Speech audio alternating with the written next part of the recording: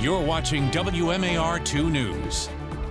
I'm Randall Newsom here with your WMAR 2 News update. Well, soak it in, O's fans. The playoffs are here and the team is getting some rest as the wild card round plays out. The fans are doing the same. Yesterday, the team and Baltimore County leaders held a Soak It In rally in Towson. Pumping up fans was the Towson Marching Band, the Orioles Bird, and the man who built this playoff team, General Manager Mike Elias.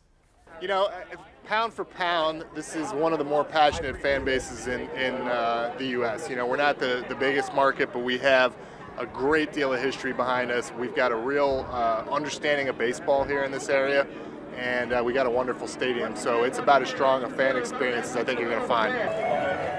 Now the O's take on the winner of the Rays-Rangers series, which the Rangers currently lead 1-0. The O's first playoff game is this Saturday at home.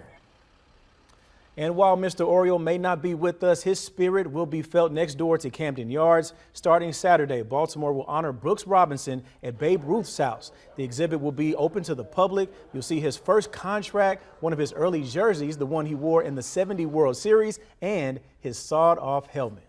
It's pretty cool there, Caesar.